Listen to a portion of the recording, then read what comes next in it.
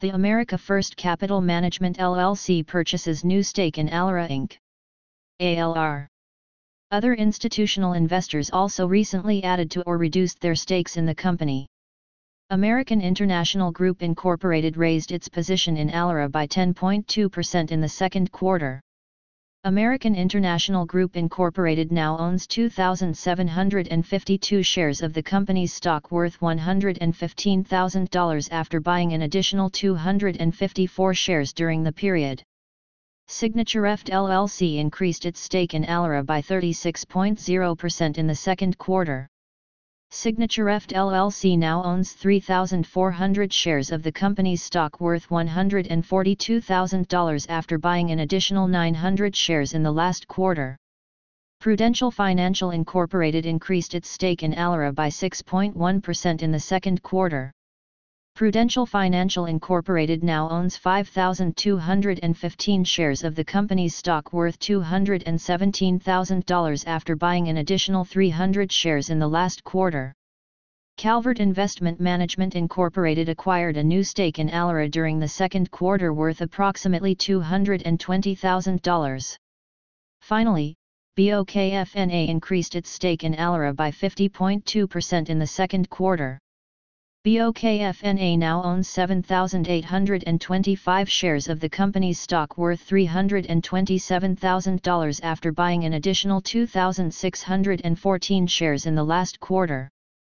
90.43% of the stock is currently owned by institutional investors. America First Capital Management LLC acquired a new position in ALERE Inc. NYSE ALR, during the third quarter, according to its most recent disclosure with the Securities and Exchange Commission. The firm acquired 39,801 shares of the company's stock, valued at approximately $1,721,000. ALERE makes up 1.4% of America First Capital Management LLC's investment portfolio, making the stock its 23rd largest position. Shares of ALERE Inc. NYSE ALR opened at $38.93 on Friday. ALERE Incorporated has a 12-month low of $31.47 and a 12-month high of $54.13. The company has a 50-day moving average price of $39.33 and a 200-day moving average price of $40.37. The stock's market cap is $3.39 billion.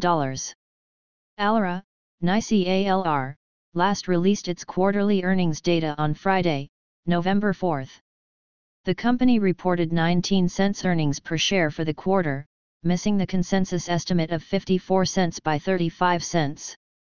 ALERE had a negative net margin of 1.64% and a positive return on equity of 8.01%. The firm earned $582 million during the quarter, compared to analysts' expectations of $605.50 million.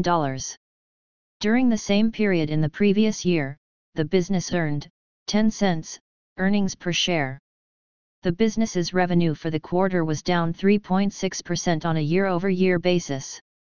Analysts anticipate that ALERE Incorporated will post $1.93 earnings per share for the current fiscal year. A number of equities research analysts have commented on ALR shares.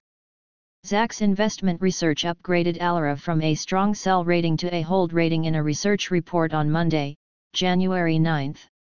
Canaccord Genuity set a $52 target price on ALERE and gave the company a buy rating in a research report on Thursday, December 8. Finally, Goldman Sachs Group, Inc. They reduced their target price on ALERE from $45 to $42 and set a neutral rating on the stock in a research report on Friday, November 4.